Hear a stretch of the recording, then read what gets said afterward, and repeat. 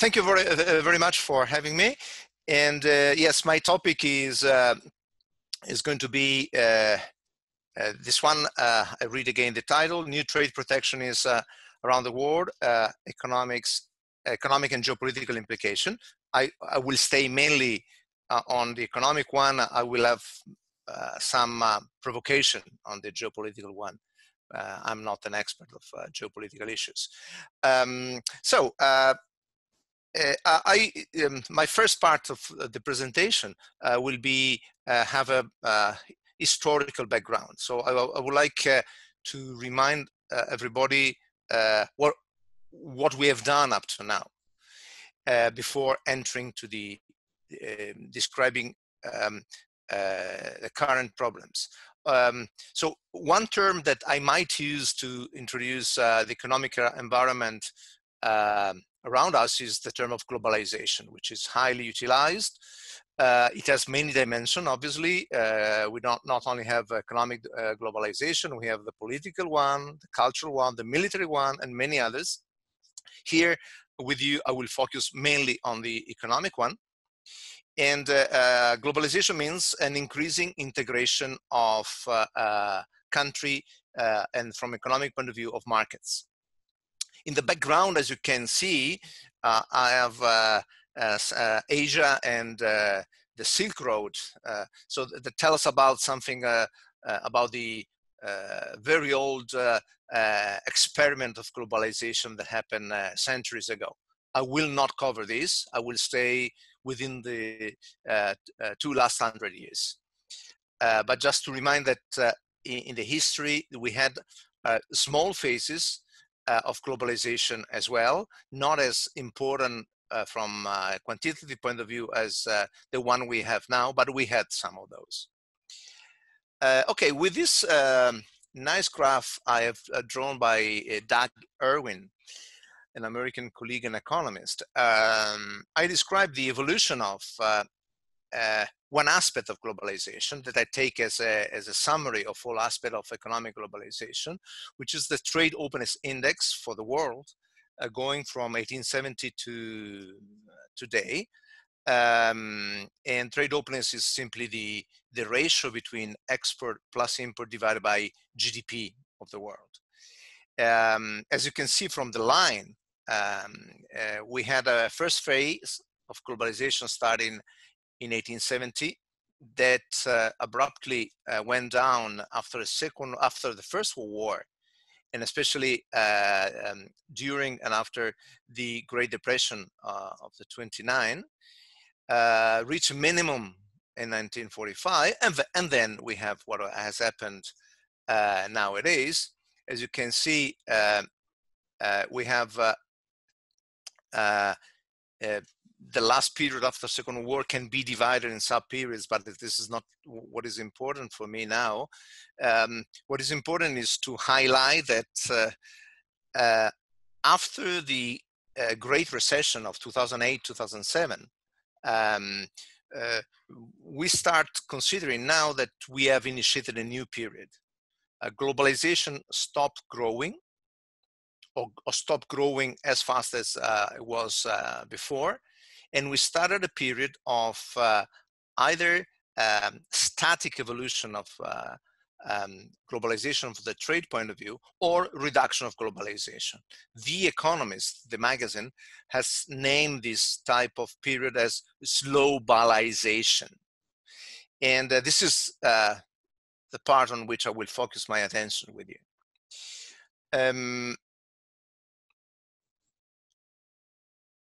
A fundamental driver of globalization after the Second World War has been first, and this is very important, the creation of some institution. And for us, the institution important are firstly the GATT, which was not really an institution, but was simply an agreement, and then the WTO, who is now around the GATT and is a proper institution. And this institution were created to organize the international environment on a rule-based system. This is the key point, one of the key points for us today. Who did this? Well, the two winning countries of the Second World War on the capitalist side, the United Kingdom and the United States of America, met in a nice location on the American West Coast, East Coast, in New England, New Hampshire, Bretton Woods. And the aim of that meeting was to create institutions that were should have reduced the probability of having such a nasty trade and financial war that happened during and after the Great Depression between the United States and European countries.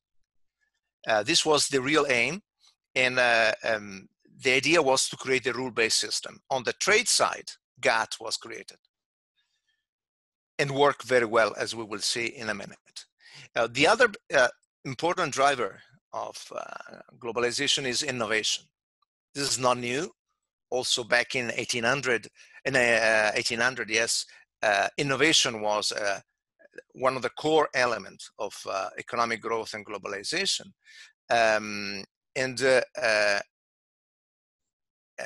Innovation, attention, doesn't mean simply technological innovation. Obviously, it is mainly technological innovation, but just give you an example of an innovation which has nothing to do with technology, which was so important for international trade.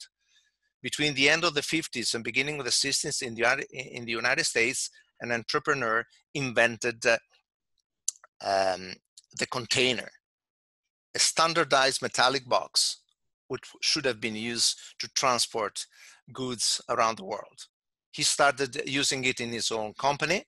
He started to lobbying the American government to introduce it as a standard for all transport in the US, receiving a big opposition by many competitors because they thought he had a first mover advantage. But when he was able to convince the US government to introduce it, it was a huge success. Beginning of the 60s, the container became a standard in the US, and obviously, especially at that time, if you wanted to trade with the US, you had to utilize the container, and then it became a standard all over the world. This was an incredible innovation, nothing to do with technology, who impacted incredibly on international trade and globalization. Obviously, most other innovation, I'm not entering into discussing this issue, have a technological feature. The most recent one are technological, obviously. What has been the economic performance of globalization? Well, it's been a fantastic economic performance. Globalization played jointly with an economic system, which is typically called the capitalist economic system, which has produced a period of sustained economic growth, which has never been experienced before by humans. I will show you some data in a minute. So the last 200 years, we've been used to a continuous and constant economic growth. This was not common before.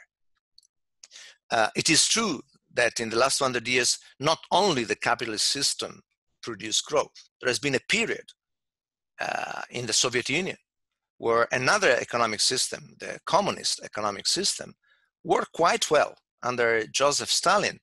The Soviet Union had a fantastic economic growth from the point of view of material growth. So also the capitalist system, the communist system for a period was able to work. But as predicted by many economists, such a centrally planned system cannot work for a long period. There have been many economists in the 30s and the 40s and later predicting the collapse of the Soviet Union. And in fact, Soviet Union collapsed. And if you remind, your life history, and you go back 35 years ago, 3/5 of the world population was run by a communist economic system. Nowadays, almost no country is run by a communist economic system. I might cite the very sad North Korea and very happy Cuba as an example, but I would not find any other country using the communist economic system. The capitalist economic system has been utilized everywhere, even in some countries that nowadays call them communist, China, Vietnam, they utilize the capitalist system. This capitalist system is very interesting because it's very flexible. It can work with different type of political system. Probably, and I think it is like this, it works at best with a liberal democratic system, but it can work very well with dictatorship. Left-wing dictatorship, China is an example, North Korea is another one, or right-wing dictatorship. A fascist dictatorship in South America went very well on the economic side in Chile under Pinochet. Pinochet was a nasty dictator, but from an economic point of view, if you look at the performance of the Chilean economy, it's much better than all the other South American countries in the 70s. Some other South American countries also run by a fascist dictatorship like Argentina, but they weren't able to run the economy. So this capitalist system is quite flexible, adapt to different cultural and political context.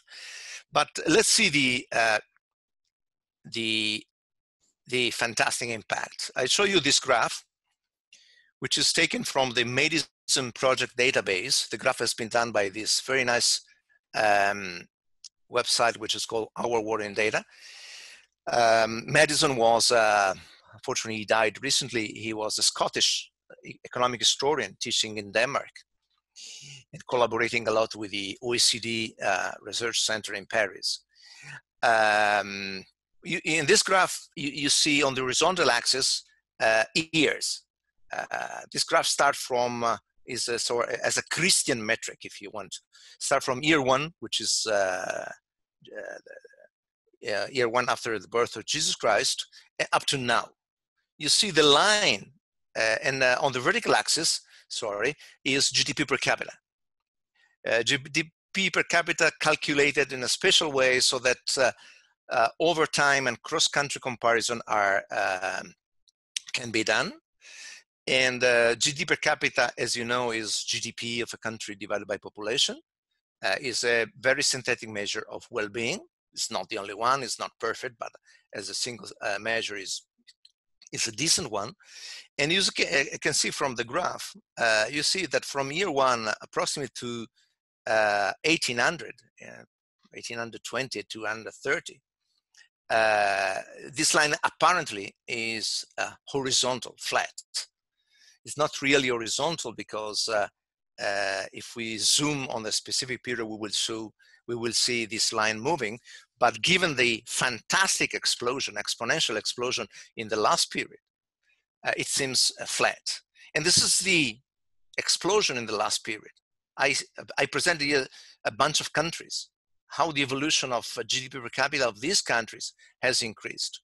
There is another table who does the average for the world, and you would see a pattern very similar. Very flat up to 1820. Then 1820 is the period of the British Industrial Revolution, and then a big increase. And this increase has happened thanks to the capitalist economic system who has been playing with globalization. In the first period, this economic growth was mainly restrained to Europe, United States, eventually Japan, Australia, New Zealand.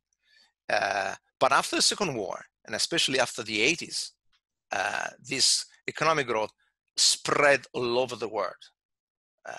If you look at Asia, South Asia, East Asia, this is a clear example, but partially also South America, and also some part of Africa, especially in the last 20 years. So this is one big example of the performance. The other measure of performance I want to highlight, obviously I've just taken up two different measures as a synthesis of the performance, is extreme poverty. In 1820, more than 80% of the world population was in condition of extreme poverty. Here, extreme poverty is defined as a person living with less than $1.9 per day in purchasing power parity. Again, this measurement allows over time comparison and cross-country comparison. So in 1820, more than 80%. Nowadays, in 2015, the year for which we have the last reliable data, down to 10%. And the picture showed you the evolution of the absolute number of war poor between 1990 and 2015, with a prediction to 2030. As you can see, in the last 25 years, world extreme poor has gone down by more than 1 billion. This is an incredible result, and this is due only to economic growth. A very important result. So I'm very apologetic of what we have done from this point of view. Obviously, there are not all roses. There are many other problems around the world. Two of the key problems, at least from my point of view. One is inequality. Inequality around the world has gone down cross-country, but it has increased within countries. And it has increased within countries, in developed countries, and in the less developed countries. And it has increased strongly in the last 30 years in the United States, in some European countries, in Brazil, in China, in India. And this is a problem. From my point of view, I don't see it as an ethical or moral problem based on my ethical values. It is mainly a problem of working of our economies and societies. It has been shown by many models that too much inequality is bad for economic growth. The capitalist system needs a very strong middle class. This is very important for the capitalist system to work well. In addition to this, from a political point of view, we've seen that if we don't take into consideration inequality in our policies, and we leave behind part of our society, then we will have a backlash. And this is what has happened in the last 10 years in many countries. The so-called populist backlash is partly due to the fact that inequality in the last 20 years have not been tackled in most of our countries. And I'm not going to enter here, but inequality, what has caused inequality? Well, partly globalization, yes. General Ristuccia was citing trade theories, and trade theories tell us that opening of trade is good for countries, but within country, this can create increasing inequality. And this has happened. But nearby inequality, obviously, there is a big other actor generating inequality, which is technology.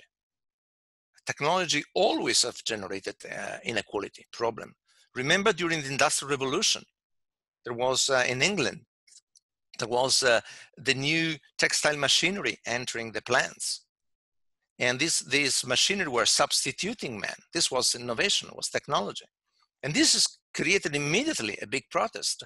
The Luddites were a revolutionary movement who were entering plants, destroying this machinery. So nothing new.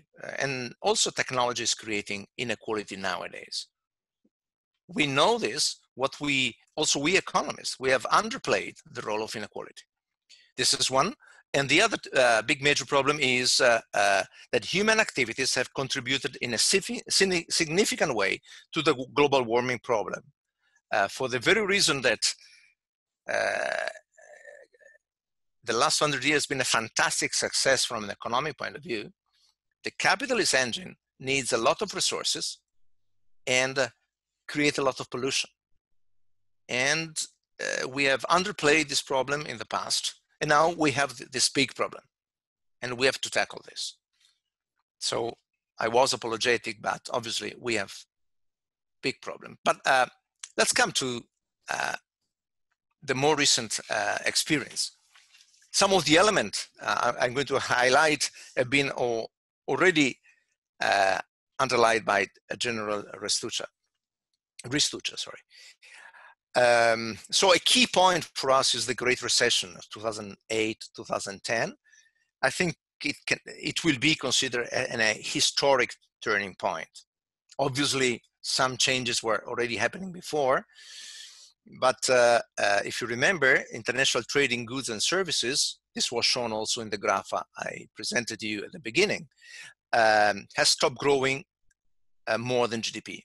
For all the period after the Second World War, international trade has been growing more than GDP.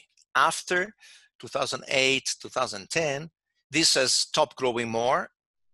In some years grown more, but on average has not grown more. And actually in 2019, before the pandemics, the trade volume around the world fell. Okay, so what's going on? There are many factors. I tend to concentrate only on economic factors, and these 4 economic factors are not independent one from the other. They are all interlinked. I will go through them in turn. The first one is the existence of global supply chain that have stopped growing. The second one is China that is been rebalancing its growth model. The third one is the new role of the United States, who changed its role around the world, moving towards protectionism. And the fourth one is the populist era in many other countries beyond the United States that have started adopting discriminatory measure. Let me go through each one of these. I start with this graph.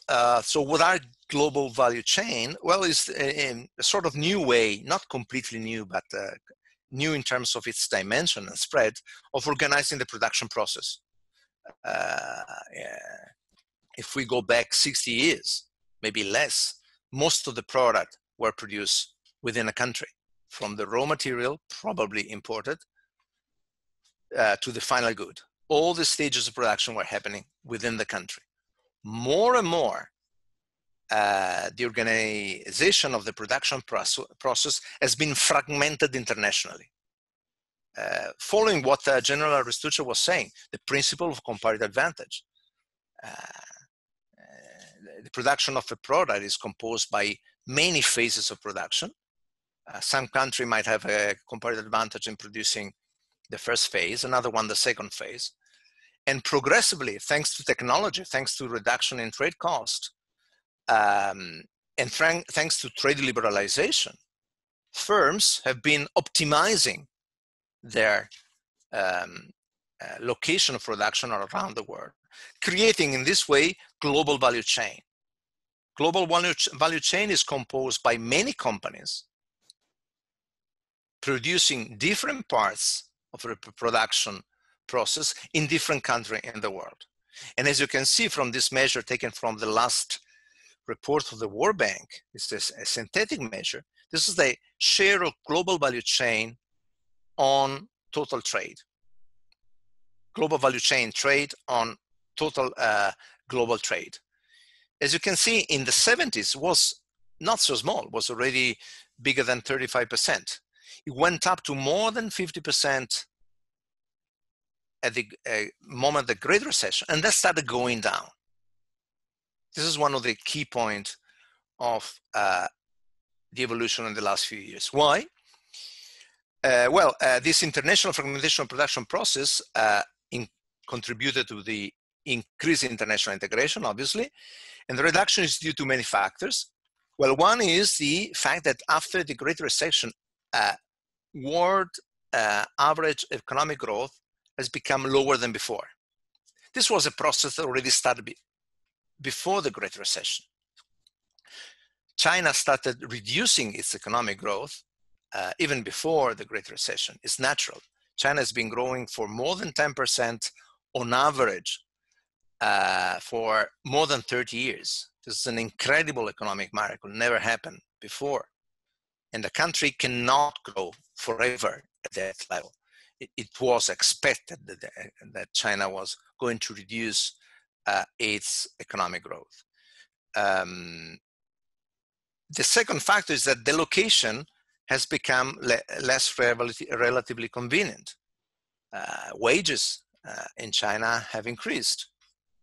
So the gap and the convenience of moving production in China have reduced over time. There were some other countries, obviously.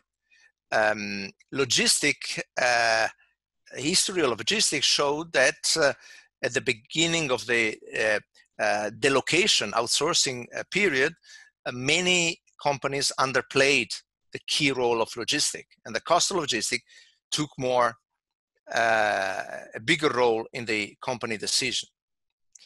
And the other fact is China again. China has become more inward oriented. And this is natural, as I was saying. The China economic growth was too biased toward export. And it is unhealthy for a country to have for a long period such an economic growth. The Chinese government, with its economic plan, realized this, and they started reducing the dependence on international markets. One measure is written here. In the 90s, the share of intermediate imports contained in Chinese export was about 50%. Now is down to, in 2015, was down to 30%.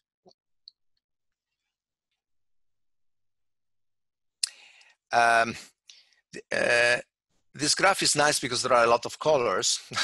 It's quite complicated to understand. This is based on a network analysis done by some economists at the WTO. Actually, it's not only the WTO, it's a joint venture between WTO, OECD, and some other international institution. This is run actually by a bunch of Chinese and Japanese economists. On the left graph, we have a typical complex global value chain network. On the right hand side, you have a traditional trade network. Each ball is a country. The dimension of each ball is the participation of a country into a global value chain or into a trade network. As you can see, in both traditional trade network and global value chain network, there are three major countries who regionalize trade around the world. One is the United States, there's one is China, and the other one is Germany. Around it, there are mainly regional countries. The only big difference between the two graphs that I want to highlight, because this will be utilized by me later to say a few words about the coronavirus shock, is that on the right-hand side, you see arrows linking Germany to China, linking China to the United States on the traditional network. On the left-hand side, you don't see arrows linking Germany to China and China to the United States. This is a major difference. This is to say that global value chains are mainly, not completely, but mainly regionalized. So a shock happening in the global value chain in Germany has a big consequence in the regional area, not much in the other two regional area. One, allow me to say, run by China, and the other one run by the United States. I will come back to this issue later on. Now, the second element, I already said something about this, so I will spend only a few minutes here. China, obviously, one should spend a lot of time on China because China has a lot of problem and is one of the key players that also has caused many of the events that have happened recently. This is the evolution. China is less dependent on export. It has started rebalancing its economy. Merchandise export as a share of Chinese GDP in 2008 were 31%. In a little bit more than 10 years, now is down to 17%. This is not that China has become a closed country. No, it's just simply rebalancing. Let me take another example of a country who has been for a very long period too much biased towards export. Germany. Germany, after the second half of the 90s, Germany have been a country incredibly biased toward export, because German companies were very good, that everybody wants to buy from them. But this, from a macroeconomic point of view, creates imbalances for Germany itself. So it is not healthy for Germany to keep on having such an unbalanced economy who grows much more for external element than for domestic one.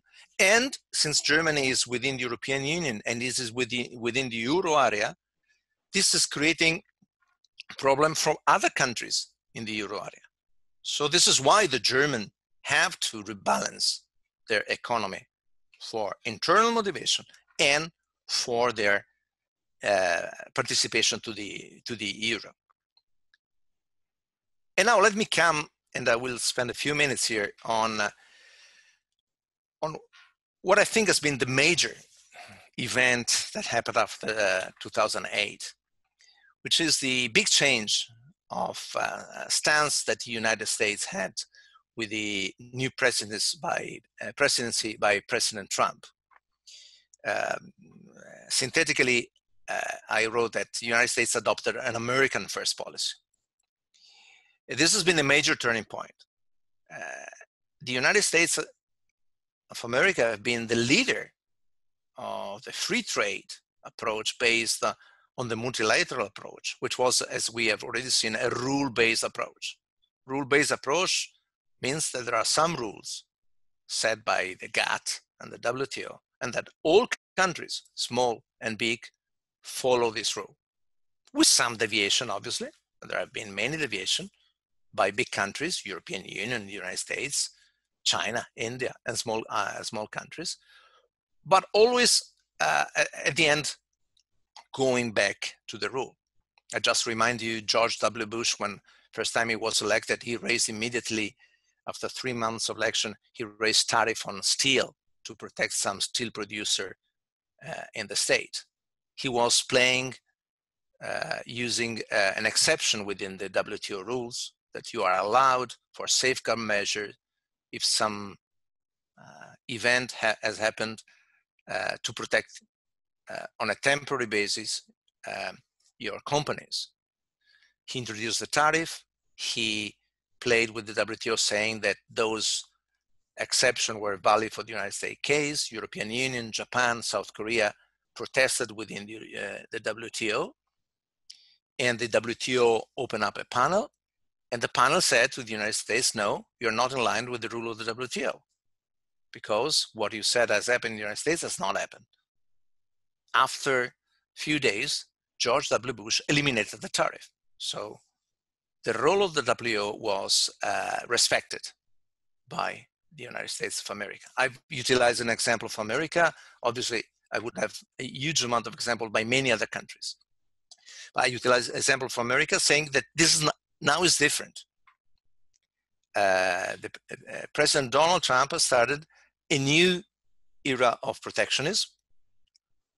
Here is just some action that he did when he was elected in the last 2 years. He introduced initially tariffs on steel and aluminum imports for national security reason. National security is a clause within the WTO that allow a country to introduce tariff, and if it is said that it is for national security, the country cannot be questioned. Obviously, this is a clause that should be utilized only in real national security situation.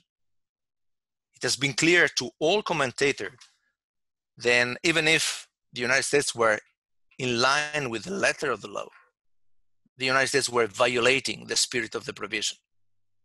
If now all countries started using national security clause with the same way, we will go back to a terrible protectionist period. And unfortunately, recently, South Korea and Japan, one against the other, on high-tech product, issued for the first time, from their point of view, a national security motivation to raise a barrier to trade between South Korea and Japan on high-tech. Well, the second one, obviously, is the trade war with China. Now we have ended with phase one. They reached a sort of agreement, but tariff remain in place. There is no being change in tariff. And the other very important element on my side is that the United States, and remember the United States are the country together with the United Kingdom who have been the big sponsors of the GATT and the WTO since the beginning and during the process. If you want, European countries have been at the beginning a little bit slow to go on the trade liberalization path. And the United States of America was the leader on this trade liberalization path, dragging all the other countries on it. And now there has been a big change. Not only an easy use of some clauses of the WTO, also the United States have blocked the reappointment of the WTO appellate body of the judges. What is the appellate body within the WTO? The WTO has a judicial system. It's called the dispute and settlement mechanism. Within it, there is a judicial organ, which is the appellate body, which is composed by usually 7 judges. By creation, the appellate body cannot work with less than 3 judges. The United States, for the last few years, have been blocking the appointment of the judges, so that last December, because many judges retired, remained only 1 judge. So in this moment, such an important element of the judicial system of the WTO cannot work. Obviously, the United States have motivation to do this. The appellate body was not working well. But my question is this the way to solve this this problem? Isn't this way of approaching the problem worse than a possible solution? The problem of this approach for the world is that this U.S. new approaches increase uncertainty around the world. And uncertainty, business don't like uncertainty. In terms of foreign direct investment, in terms of trade, if there is a huge amount of uncertainty, companies stop trading, stop making foreign direct investment. What will be the next action of the Americans?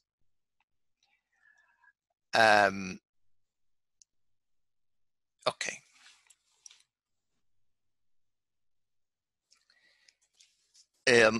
Let me say that by now we have a lot of empirical academic paper who have analyzed the impact of the trade war on the US and the rest of the world.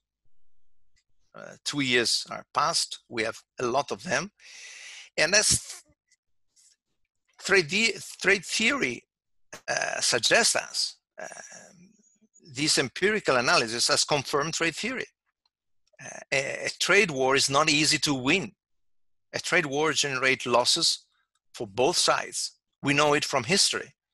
The trade war that happened during the Great Depression between the United States and European country was a loss-loss action on both sides of the Atlantic Ocean. More jobs were destroyed than jobs were created. So what happened? What emerged from this empirical result? Well, one result is in line with what probably the United States government wanted to obtain. The Chinese economy has been seriously hit by the tariff. Yes, they have. However, there have been substantial costs for the US economy. As expected from theory, US exporters are not only hurt by Chinese tariff, the retaliation by the Chinese, but also by the US tariff on Chinese intermediate products that reduce their competitiveness. Companies who have to buy aluminum and steel, they have to buy in the US, they have to buy it at a higher price because of the tariff. And these results tell us that US consumer is paying for the tariff. Donald Trump at a certain point said that the Chinese exporter will pay for the tariff. This theoretically is possible because the United States is a big country, and theory tells us that a big country imposing a tariff can have such a power through market demand and supply, that the foreign exporter will reduce its international price by the same amount of the tariff. In this case, the domestic price in the United States would have not increased. The Chinese exporter would have paid for the tariff, reducing their profit. This does not happen in the United States. Prices have increased in the United States. Moreover, and this is the problem for us European, third countries might have to pay a cost. Not only a cost, might have benefits. There are some results in the empirical literatures that the trade war between United States and China in some sector might have created benefits for European competitors. So let's make European Union great again. But for example, one of the agreement in phase one between the Chinese government and the United States government is the commitment by the Chinese to buy more US goods. We call it managed trade. And managed trade generate diversion costs for third countries. Probably the increase in the Chinese will increase the buying American products at the expense of European products, other Asian country products, and so on. What's the time? May I go for 3-4 minutes? I have time? Yes, sir, you have time. Thank you. Oh, sorry. Okay. This graph, okay. This graph shows how difficult it is to generate trade policy, to introduce a tariff nowadays in an era of a global value chain. An initial tariff on inputs, since you have to imagine the global value chain as companies producing a certain part of a product located in different countries. You can imagine that if a country, say the United States, put a tariff on steel and aluminum, an input to the production process, this will increase the cost for American producer of an intermediate product using aluminum and steel. And this will have a magnified effect on the price of intermediate products, and finally on the price of the final product to the consumer. This will be magnified even more if on intermediate products and final product, there are in some other countries, not necessarily the United States, additional tariff. So in this table, you see that for different sector, how the accumulation of various tariffs during the production process might have an impact on the final product. In this example, this is a recent document by the OECD. They simulated that in the textile sector, a small tariff of less than 0.5% on intermediate products accumulated with the other on inputs, accumulated on other tariff, might end up with a tariff on the effective tariff on the final product almost of 7%. So it's quite complicated nowadays to utilize trade policy without hurting domestic companies.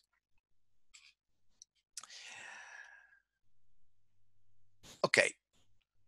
Obviously, there are some nice signal. For me, a nice signal is what has happened in mid-January. In mid-January, the United States, the European Union, and Japan signed a joint statement who was delivered to the WTO, asking the WTO to have tougher rule on government subsidy. Obviously, here the target is China.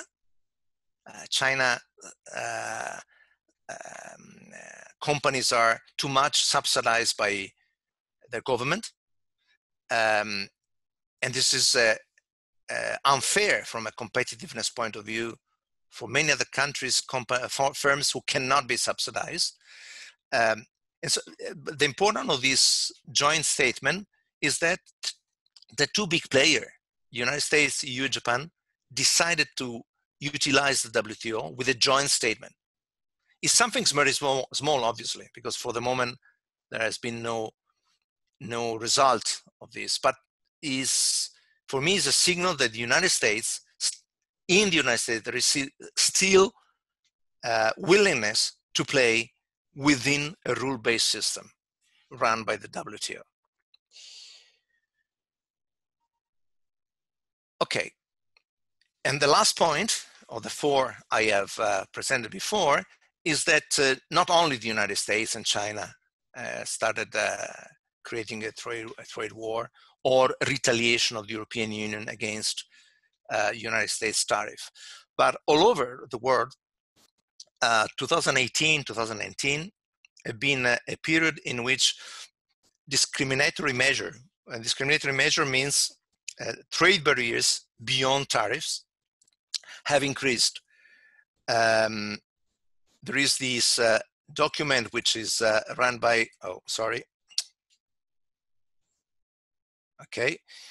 which is run at the University of St. Gallen in Switzerland by Evenet and Fritz, which is every few months give a picture of trade protection around the world. You can see very clearly that in 2018, 2019, the number of discriminatory commercial policy, meaning protection intervention, has increased a lot.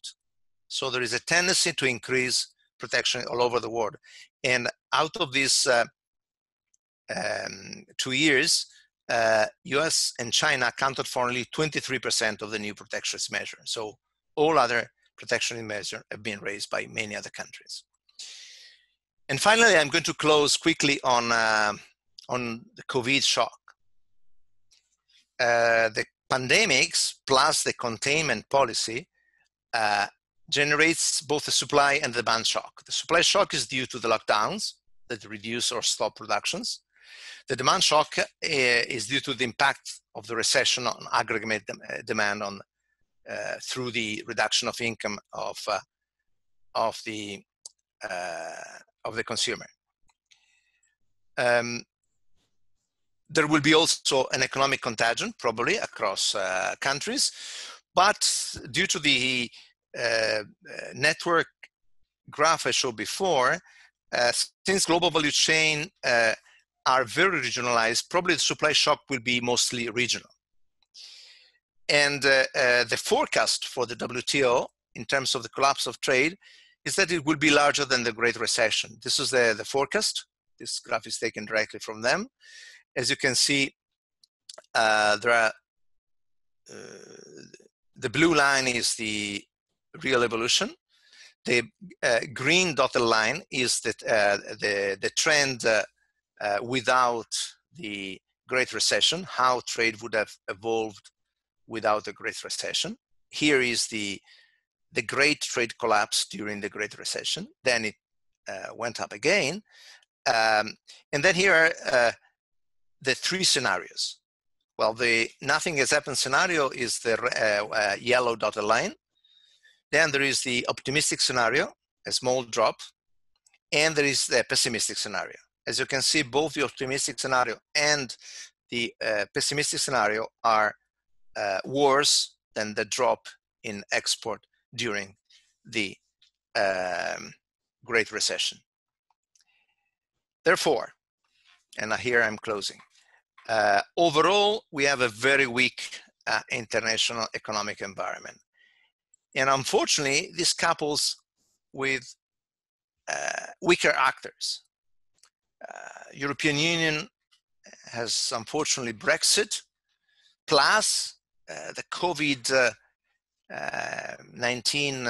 pandemics has clearly exposed international division among European Union countries in terms of response. So I think European Union is very weak in this moment internally. Obviously, it might come out even stronger, or I'll let you imagine. In the United States, it has inside unprecedented internal divides. We will have the election next November. We will see what's happened. But obviously, also the United States is clearly weakened, and China is weakened. China has a social contract inside the country. The fantastic economic growth has allowed persons to concentrate on income and not concentrating on their willingness to be free, to speak, and to do things that people in other countries might do. Somebody says the Chinese are different. I'm not sure.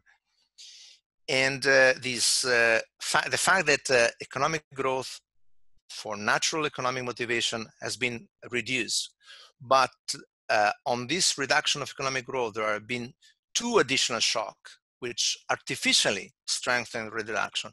One is a trade war, which is hitting the Chinese economy strongly. And the other one is the pandemics. Probably the pandemics will reduce the presence of many companies in China. And this will, the question is, will the social contract resist? Thank you for listening.